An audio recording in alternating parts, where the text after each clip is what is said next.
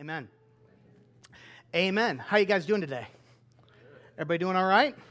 Does anyone love Jesus here today? That was so-so. Does anybody love Jesus in second service today? Let's go. All right, so we are in week 2 of our Counterfeit Faith series. And so we've got the second counterfeit in your life, because if we understand what's counterfeit, we could get to the real thing by God's grace. So let's look at Proverbs chapter 18, verse 24. Look at what it says here. It says, a man of many companions may come to ruin, but there is a friend who sticks closer than a brother. So this is kind of the theme verse for today. And the Bible here in the book of Proverbs compares two different things. It says you can have a life with a lot of companions, a lot of acquaintances, a lot of people that you know. And that's one thing. Or you can have a deep friend. Do you have a deep friend? And the deep friend who sticks closer than a brother. What's he saying there? Think about your family for a second, because he's saying a friend that sticks closer than a sibling. Think about your family. Your family loves you. Your family is loyal to you. They would be there for you if you needed them. But let's be real. They kind of have to, right? Like they were born into it. They were born into your circle. And that's not necessarily a bad thing. It's just what he's saying here is friend is different because friend chose you. And if you can find a friend who chose you, they opted into relationship with you, and they stick as close to you, loyalty and love, they stick as close to you as family, you have found a wonderful treasure. Amen? And what do you want to live? And this is not going to be super pushy today. It's not going to be super necessarily convicting as far as sin. I think the Bible just wants to encourage us today into a richer life than maybe what we're living right now. Because some of us, we're a mile wide and we're 1 inch deep on our friends. We got many companions. But who are we investing in? And who are we letting in to be this kind of friend who sticks closer than a brother? It starts in the scripture with the Trinity. And I know that sounds ultra-theological, right? But Father, Son, and Holy Spirit, the Godhead, the three persons of God. And we have to start there because one of the things I want you to know is that friendship started in God first before we came along. Friendship started with Him, right? The Father loved the Son. The Son loves the Holy Spirit. They have joy. They have peace. They have companionship together before we ever came along. You see it so well in the baptism of Jesus. Do you remember when Jesus was baptized by John in the Jordan River? And what was the Son doing? The Son is submitting and obeying to God the Father. That's the relationship that they have. And then God the Father comes in with the voice from heaven, right? Saying, this is my Son. He belongs to me, who I love. In Him I'm well pleased. Talking Him up, celebrating, right? Shouting for Him. And then the Holy Spirit comes in what form?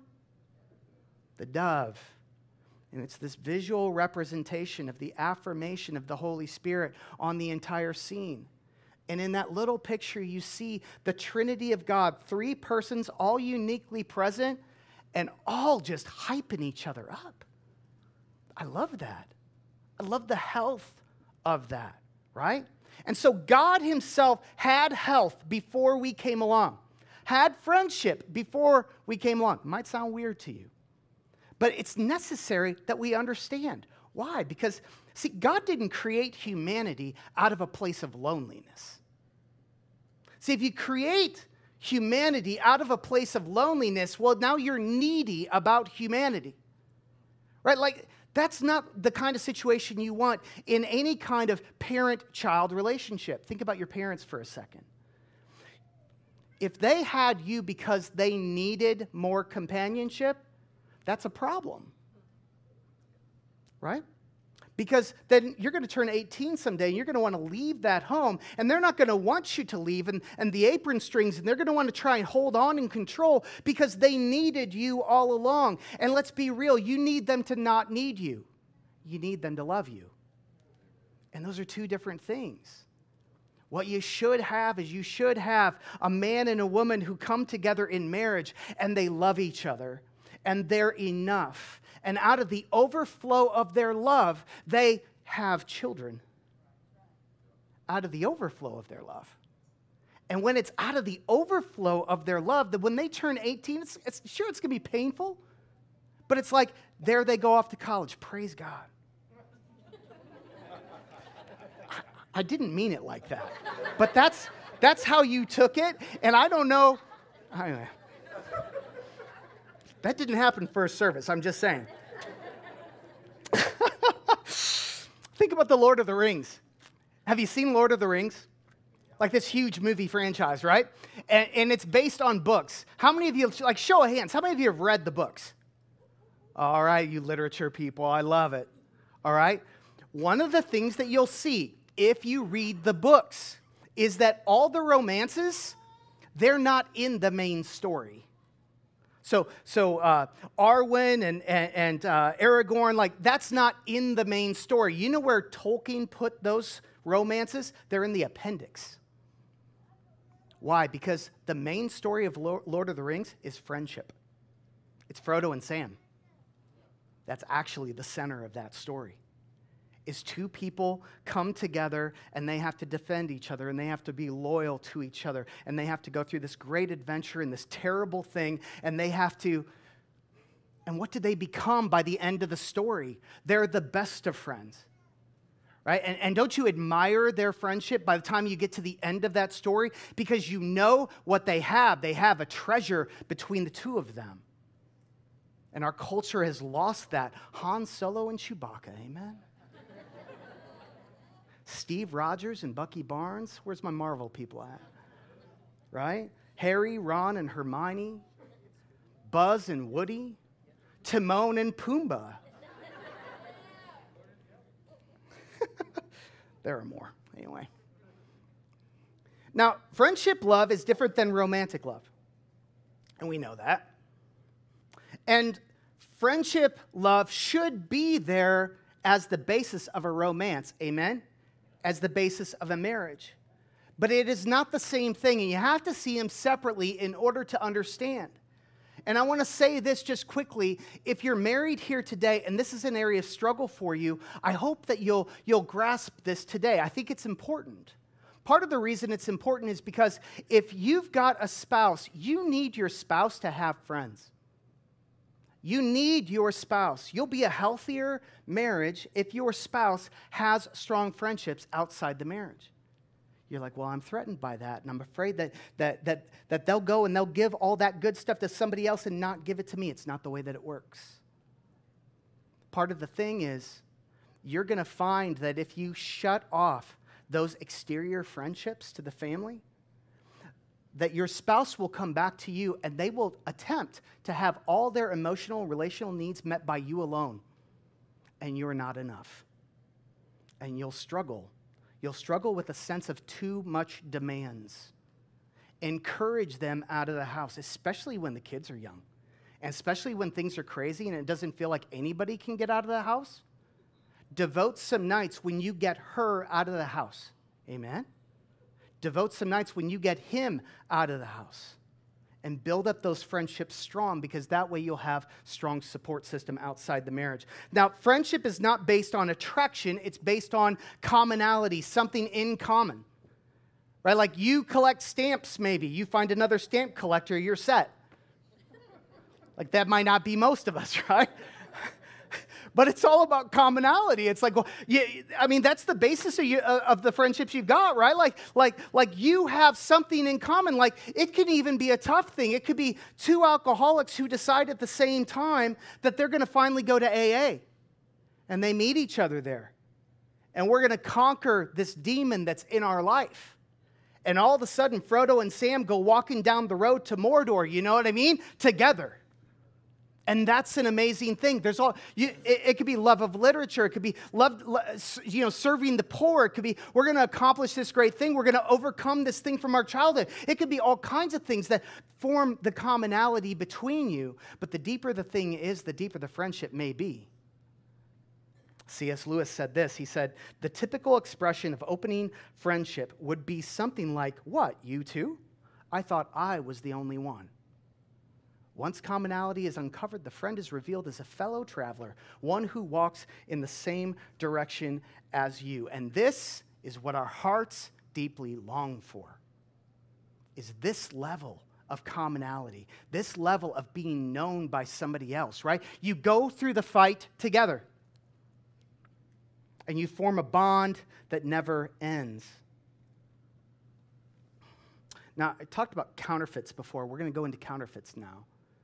I'm kind of ruining the ending of the message here. See, here's how I believe this works for us. We're going to talk about counterfeit friends, and we're going to talk about what real friends look like.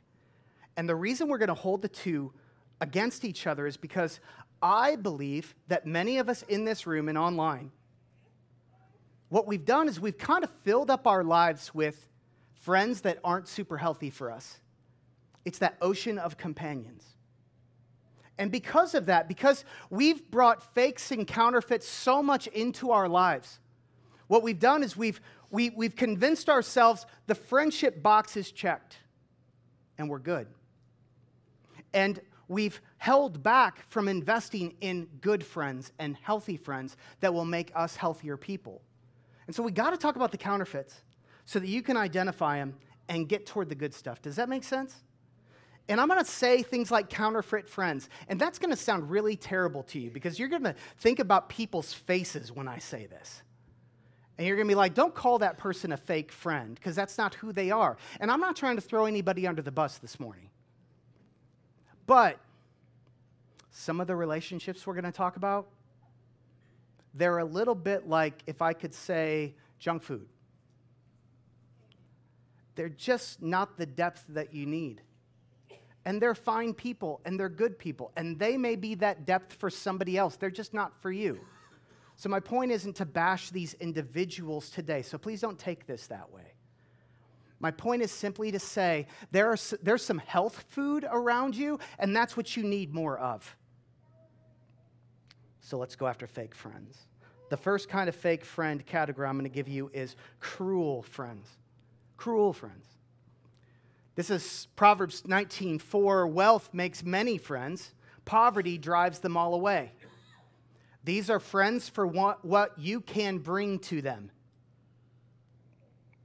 The next verse, verse 6. Many seek the favor of a generous man, and everyone is a friend to a man who gives gifts. In short, these are people that are using you for what they can get out of you. Users, right? Here's the thing. You use plenty of people. So do I. Right? Like, we all use each other. Can we be real? Like, we're a very interdependent group of people. We need each other for a lot of different things. And there's a lot of people you sweet-talked last week in order to get the things that you needed. That's just true. That's just true. So again, I'm not bashing that, okay? I'm not bashing it for you or for them. I'm just saying you can't build your most precious core of friendships on that. You need to know the difference. Who has got me because of what they can get? Go back to junior high and go to the lunchroom in your mind. And all those little junior high kids, boys and girls, trying to climb the little junior high social ladder. Amen? Right? Like, and they're all using each other. And some people are looking to you like, if I make a friendship with him or I sit at his table, that'll bump me up just a little bit, right? Little junior high brains could figure all that stuff out. And we still do that with each other, where we're social positioning with each other all the time. It's just a form of using each other. Part of what gets difficult is when you don't understand that person's not loyal to you, or that they won't care for you and be there for you when the chips are down. That's when your heart gets broken. The other place where your heart can get broken and where things can go bad is when you invest so much in that kind of a group of relationships, and those relationships attempt to drag you down. Right? These are the people that your parents warned you about. Like, there was a group of kids that were in high school, and it was a group that I wanted to be a part of, but they were the alcohol drinking kids. And so I drank alcohol in order to be part of that group. And there's a lot of different friendship groups that have an entry fee at the front, right? Like, you got to do this in order to be part of that group. And again, that's why your parents warn you about that. It's like, who are you getting involved with? And some of them unabashedly will kick you out of their little group if you don't do the things that they require.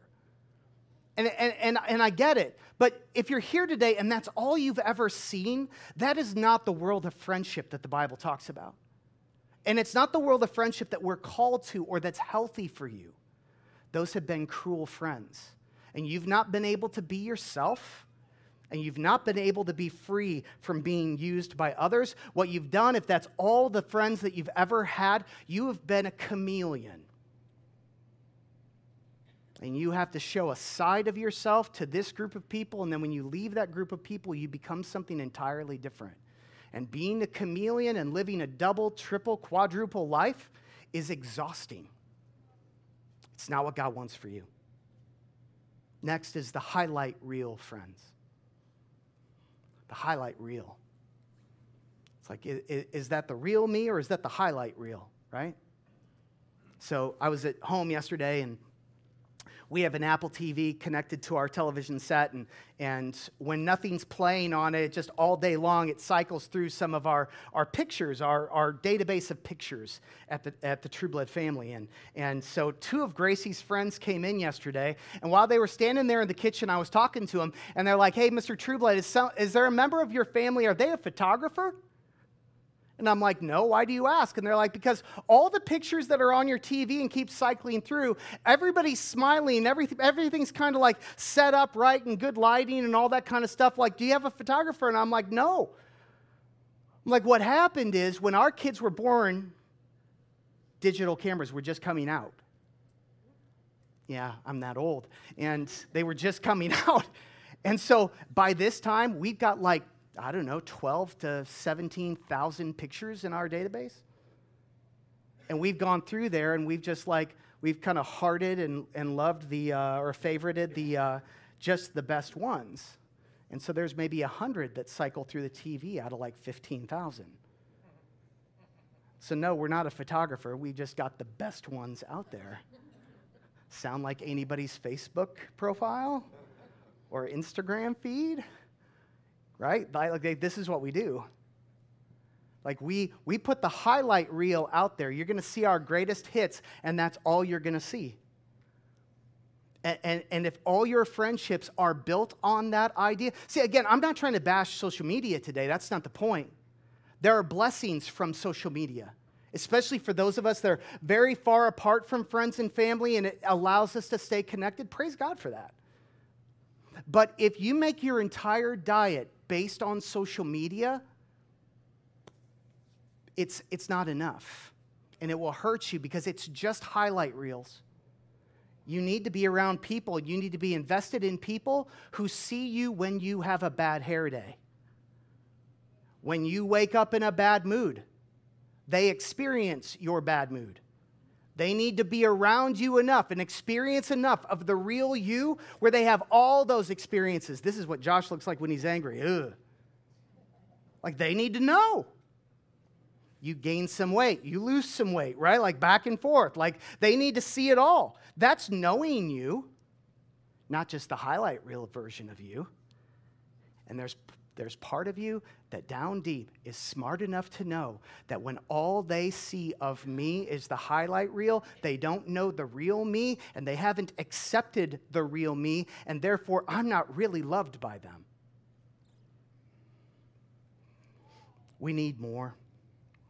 The miracle of friendship is to be fully known by someone else. The next kind of false friend or fake friend, counterfeit friend, this is distant. Distant. Anybody ever see Ready Player One? The movie, right? Based on a book. There's the picture right there. So Ready Player One is written 10 years ago and is this concept of, hey, at some point in the future, the idea will be that all the online gaming, all the online social media, it will eventually converge into absolute immersion experience where we put on the goggles, we put on the gloves, and we're completely in this other world. And the idea of the book is that things in the real world have gotten so bad that everybody's retreating into this digital experience. And if you watch the movie, you get the story. It's like the author of the book is actually very optimistic about this future life. Like, it's no big deal if we all eventually move to a fully digital experience. And that's the only place we really live. That's kind of the idea of the book. It's kind of built into it. But what's sad is, like, you start moving through the story, and what they do is the characters in there who are in the digital world, they find that they're not feeling things, and they long to feel things. And they long to feel more and more things. And eventually, at one point, he like wins an award, and because of the award, he's able to get a full body suit where every square inch of his body can feel sensations based on what's going on in the digital world. And I know that's a lot of heady stuff. But what's the guy trying to do? He's trying to get back to the real world. He's trying to have a realistic experience in that fake experience. Do you see it just cycle? It's kind of madness. It's kind of chaos. My daughter told me this week, she said, when people are using technology too much in her generation, they'll use this phrase. They'll say, go touch some grass. Like, you're kind of into this too much. You need to go touch some grass. You need to go spend some time outside. You need to be reminded of what's real again. Especially in the realm of friendships, right? Like this last year with COVID, has it not taught us that a future, totally isolated, immersive life completely online is not a positive picture? It's not a positive picture. Because we don't know how to function there. We need something about this real world face-to-face experience that forces us to see each other's faces. Smell each other even, God help us. Right? Like, you need to know, you need to see. Tim Keller said it like this. He said, our individual relationships, they are thinned out. They're based on images rather than presences. To be a healthy person, you need some presences in your life. That's the basis for friendship. And let me just acknowledge real quick, I know for some of you, your deepest friendships right now, especially those of you that are military and you've PCS'd into this place, some of your deepest friendships are at another base right now.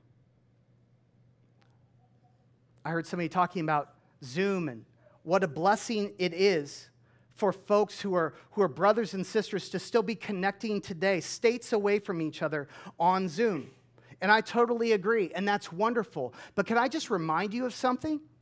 That relationship started in the real. Right? When you were kids growing up and you did smell each other and see each other and notice each other's moods, right? Like you're having your reconnections together online right now, but all that foundation is there. And it's okay for maintenance. But that's not where you build a new friendship that's precious to you. Real community. Let's talk about real community for a second. So Brooke had these leaders up here, and we got all these new groups that are out in the lobby today. What are they for? Those are what I'm going to call communities.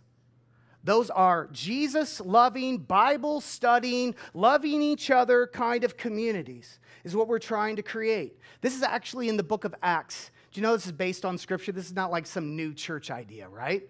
So 2,000 years ago in the city of Jerusalem, when the very first megachurch started, after Jesus rose from the dead, ascended into heaven, and the church started, there's this little verse in Acts 2:42, and it says that the church weekly would meet in the temple courts. That's a large group like we're doing today. And then they would get together day by day in homes throughout the week. And they would know each other. And they would take the Lord's Supper. And they would study Scripture together. And they would love and help each other. And it's such an important thing that we see that they were in homes throughout the week, because you can't have the big monster church all together inside of somebody's house, right? So it doesn't tell us that there were 10 to 20 people probably in that home, but just think about size for a second, right? Some of you'd be stressed just about 20 people inside your house, right? So it was necessarily a small group of people that could what? They could know each other. Even in the New Testament, they could know each other. And you need that today. So that's why we're doing life groups. And we want you guys to get into that, partly because there's all kinds of reasons. Like, we want you to study the Bible. We want you to grow. We want you to get free of your hurts, habits, and hang-ups, right? Like, we want all that kind of stuff to happen in those communities. But also, it's a fishing pond. Your life group is a group of people who are also trying to follow Jesus. And you go there, and you get to know those people. And some of those people may become your future friendships. You got to try them out. And I say that and just trying to be really, really practical with you. Some of you guys are listening to me today and you're like, yeah, Pastor, but I've tried friendship before and I got burned. And things went bad and I've stopped trying. I'm just going to say it's time to try again. It's time to expose yourself into a group of people again and get real and commit and see what God might do with those friendships. And some of those people in those groups, they're weird, right? Some of them are weird. They're not going to be your future friends. Like, we just don't have chemistry. Love you, dude, but we're just not going to do that. And that's okay. But you've got to get into those communities in order to find those people, because most of us are not going to find the best friends of our lives on a Sunday morning. So it's a fishing pond. All right, so let's talk about what a good fishing pond actually looks like. So here's 4 essentials of real community. And if you're a life group leader today, listen close, because your group should be doing this. Number 1, it should be a loving group. You should be sacrificing for each other, forgiving each other, bearing burdens. Proverbs 17:17, a friend is always loyal, and a brother is born to help in a time of need. Like, when you're in that group and you're getting to know each other, as soon as the needs come up naturally, like they will, you respond to that. I talked about Linda and I's library of pictures before. If you really scan that library of pictures, you would see pictures from the day that we moved this family. You're like, I hate to move people, but it's part of it, right? You'd see the day that Brian and Amy adopted AJ. We were at the courthouse. The whole group was at the courthouse with them, taking pictures together, supporting them, celebrating that moment with them. Jen Kestel, single mom, adopted like 5 different kids, and I'm not exaggerating, 5 different kids. And we helped her and fixed things at her house and did all the things that you need to do, right? And somebody'd have a baby, and you go and you take the meals over to their house. And you set the meal train up, and you got to have a group of people that you're responsible to love. You're like, well, that's my little family. It is your little family, but it's also the people of God. Like, we do that together, like Frodo and Sam. It knits us together. It's part of it. You got to love each other, not just do your Bible study. You got to have time for each other. Next, you got to be worshipful is the next essential. You do have to do the Bible study part. Why? Because your commonality is Jesus.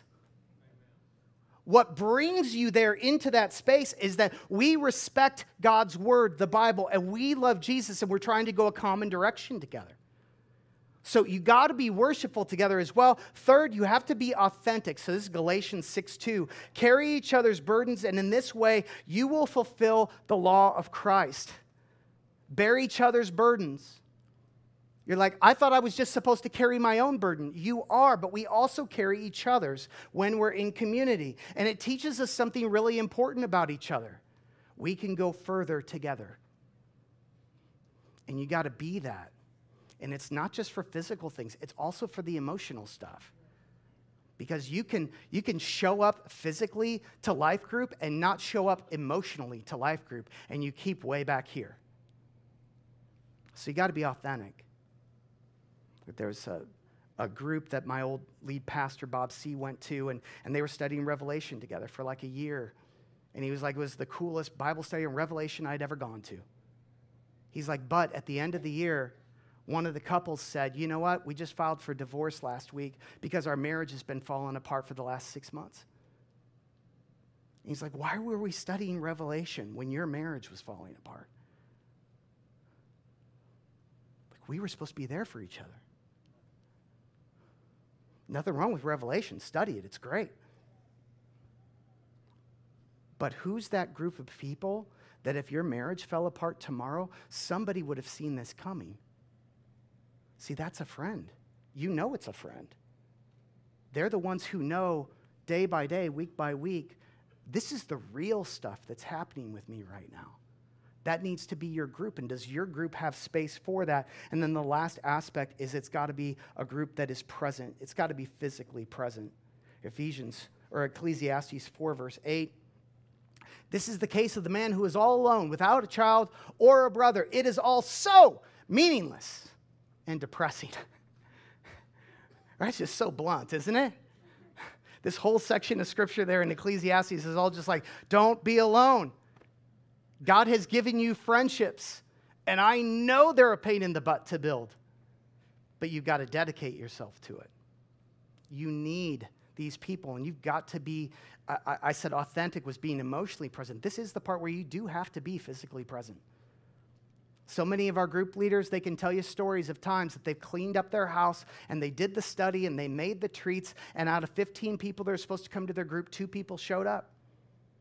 And I get it, and we're busy and things are happening and stuff, but there are certain things that you in your family, you already know this. These things in my week, they're not optional.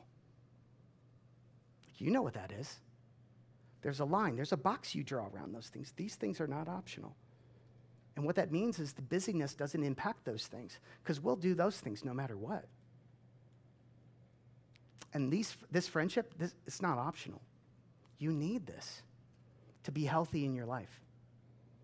So be present.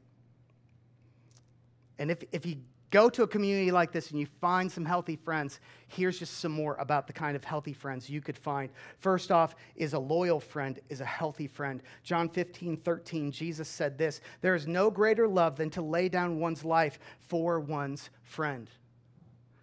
I love this statement. There's something about friends that sacrifice for each other no matter what. I had an old friend, Todd Bettis is his name, and he and I were at a spot, we were in life group together, and I remember talking to Todd and saying, hey, if you have an emergency, can I call you? And you can call me, and we did, and there was a night where it's like I had to take Linda and one of our kids to the emergency room, and who's going to stay back with the other 2 kids and guard my house physically and make sure everybody's safe? I called Todd in the middle of the night. He drove right over, slept on my couch all night long. You know the feeling of coming back in your door after 3 insane hours at the ER? It's like at least my kids were safe. Because there's Todd. And he'd call me. And we were just that's what that is. Do you have that kind of relationship that's loyal in that way? The next one's full access friends. You need somebody that's not highlight reel. They are absolutely 100% full access to you and you to them. And that takes time to build. It's not a light switch. John 15:15, Jesus said this. He said, I no longer call you slaves because a master does not confide in his slaves. Now you are my friends. Friends. This is how Jesus defines friends. Since I have told you everything the Father told me. Jesus says, you're my friends because I haven't held anything back. I've told it all to you. And that's what friendship is. It's not highlight reel. And it's so funny because this verse right here, this is just like kind of blows my mind because when the Bible was written, there wasn't social media. There's so many modern things, like for you that are trying to figure out how to read the Bible, right? Like, how do I read this 2,000-year-old book even though I live in a modern age? Just like this, right? It doesn't talk about Facebook, and it doesn't talk about Instagram, but it basically does. Because he's saying you can't live a highlight reel friendship, and it addresses it. So we have the principles of God that are absolutely timeless, and they help us at all times to interpret the modern world in which we live. And when we feel the brokenness that's all around us, the Bible is there to help us understand why it's also broken. You don't have to be broken by everything else that breaks your generation. You get to come to Scripture with a timeless God and say, God, interpret all this for me. Help me figure all this out. Help me to escape it all. And he's got you. Amen?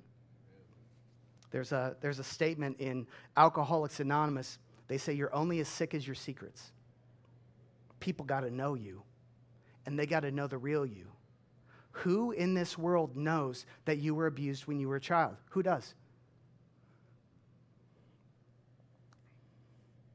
Who knows that that's what you're carrying into your marriage, and you wrestle with that, and you wrestle with the feelings and the impact from that every single day with your spouse, and your spouse doesn't even know yet? Who knows? Somebody has to know. Because if you can find that person who can know that thing about you, that's the person you won't be a chameleon with. That's the person you'll really be known by them.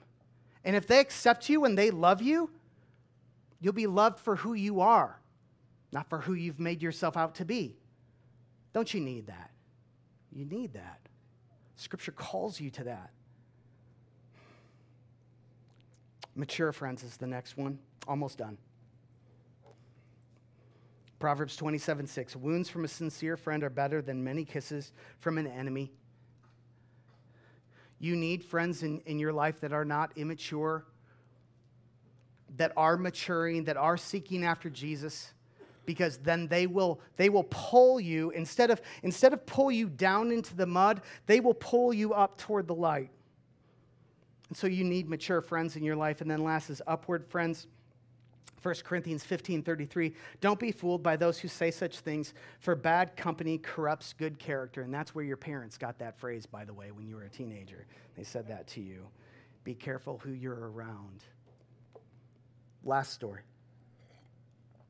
There's this time in 2 Kings 7, and there's a city named Samaria. I need you to picture it really quick. A walled city. It's not Jericho, it's Samaria. And a foreign army comes in, and they start attacking this city of God's people. And they're the Arameans.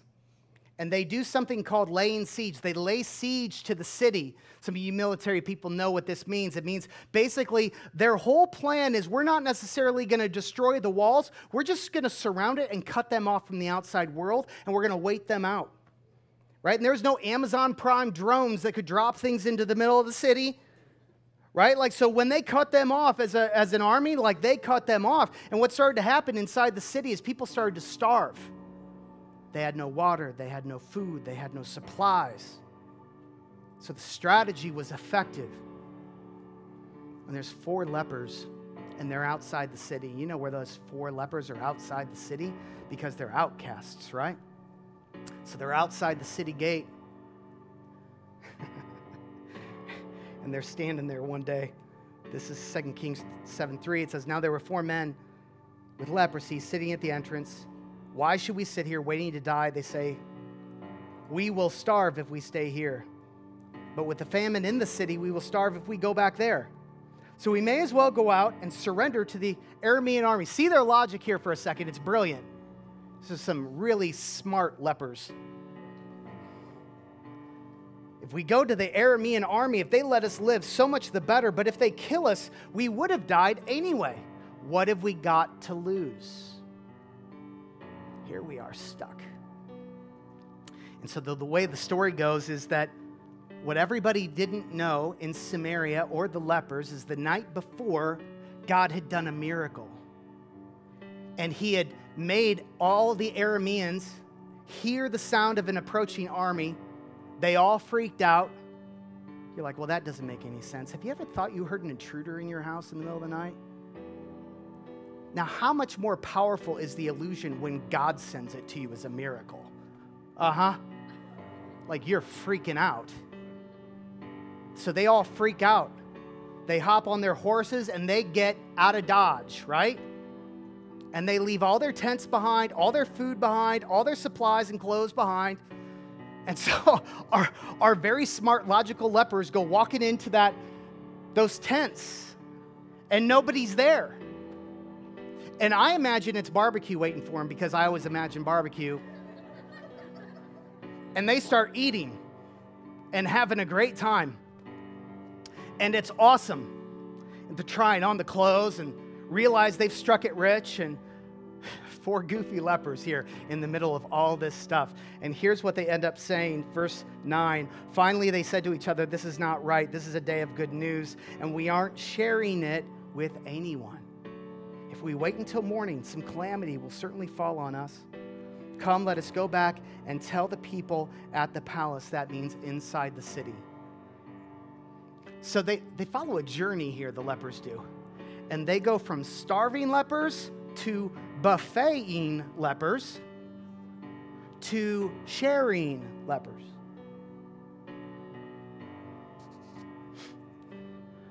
When it comes to friendships, where are you?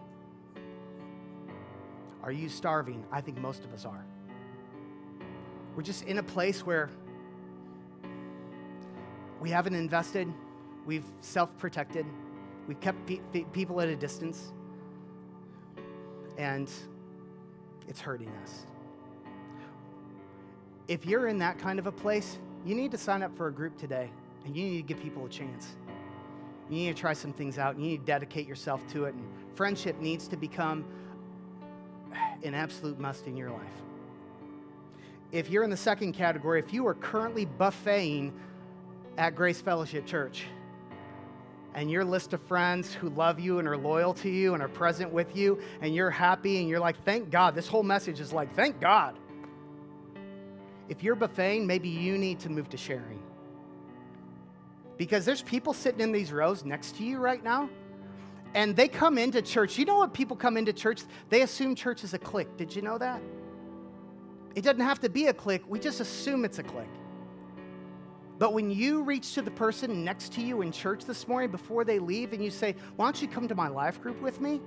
They'll know it's not a clique. A lot of us need an invitation. So if you're buffeting, could I ask you to pull some people to the buffet with you? Or maybe it's time for you to start your own life group. Because you've been in a great group for a long time, and you show up and everything's set up before you. It's time for you to serve in the kingdom of God. Amen? Would you stand right now?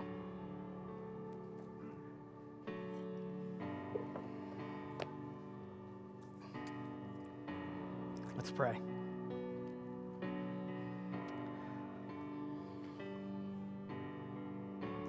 God, I love how you love us.